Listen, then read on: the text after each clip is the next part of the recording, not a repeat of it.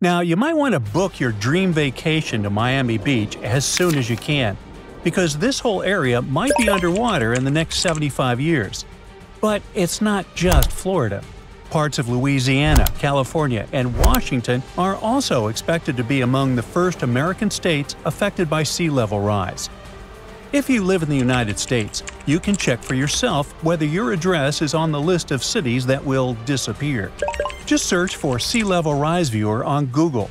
That will take you to a tool created by the National Oceanic and Atmospheric Administration, and it helps us visualize what coastal flooding might look like in the future. Now, you see that dark area in blue? Those are the sinking cities of the U.S., and by that, I mean cities that could be submerged by 2100. That's in the worst-case scenario if ocean levels were to rise by as much as 10 feet. Hopefully, it won't come to that. As you probably know by now, sea levels are going up because the Earth is getting warmer. When the planet heats up, ice at the North and South poles melts, and all that extra water flows into the oceans. Plus, warmer water expands and takes up more space. So between the melting ice and the expanding oceans, sea levels slowly rise over time, and that means more flooding and even the possibility of some cities ending up underwater. Right now, statistics show that sea levels are expected to rise by around 6 feet by the year 2100. The problem is that this could cause major coastal flooding, and not just during storms or heavy rains. Even on clear days, some areas could end up underwater. And that brings us to a question. How do we actually know how high ocean waters are? These days, experts can measure sea level with incredible accuracy, thanks to satellite altimeters. That's basically a special type of radar that measures how high something is. It figures out the height of the ocean by timing how long it takes for a radar pulse to travel from the satellite down to the surface of the sea and then bounce back.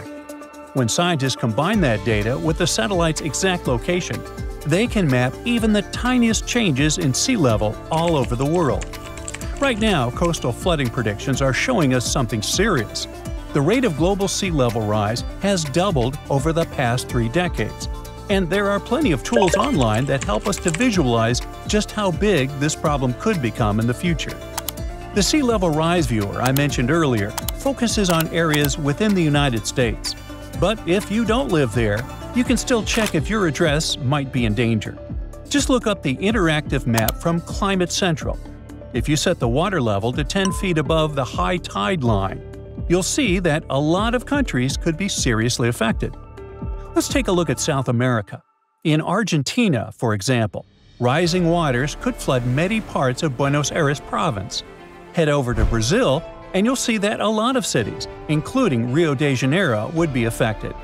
We might have to say goodbye to that iconic wave-patterned sidewalk along Copacabana Beach, and both of the city's airports would be flooded too. Things don't look much better in Europe. Major cities like Lisbon in Portugal, Valencia in Spain, and Rome in Italy could end up partly underwater. Honestly, the worst situation in Europe is probably in the Netherlands. Right now, about a quarter of the country is literally below sea level, and nearly half of it sits just 3 feet above. So if sea levels rise, they are facing some serious risks. This entire red zone, which includes cities like Amsterdam and Rotterdam, would be below the surface if the ocean rose by 10 feet. Fortunately, the Netherlands is probably the country with the most experience in fighting back against the sea. For years, they have tackled the threat with massive infrastructure, things like giant canals, windmills, and dikes, all designed to manage the water. And thanks to their efforts, the Dutch have reclaimed about 20% of their land from the sea. That's right, they're actually expanding. Unfortunately, some countries are at much higher risk than others. According to estimates, about 5 of them are in serious danger of disappearing in the near future. First up is Fiji, a tropical paradise loved by tourists. This nation is in a tough spot because of its low-lying landscape. There, extreme warming could cause sea levels to rise by as much as 6 feet by the year 2100. It doesn't help the fact that Fiji sits right in the middle of the Pacific Ocean, where massive storms can quickly turn things into chaos. That means people there need to brace themselves for more frequent flooding, and they're already taking action. To protect against coastal erosion, some communities are lining the seashore with old tires to keep sand from washing away in stronger waves. Others are planting mangroves across the coast. These trees can reduce the height of waves hitting the shore by an average of 31%.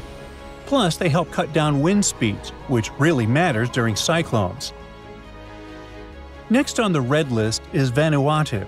This chain of islands, located between Australia and Fiji, could be underwater sooner than we think, and they're already making changes. Vanuatu is one of the first Pacific nations to relocate an entire community to safer ground. Back in 2005, people living in vulnerable areas on the North Island of Tegua moved to higher land.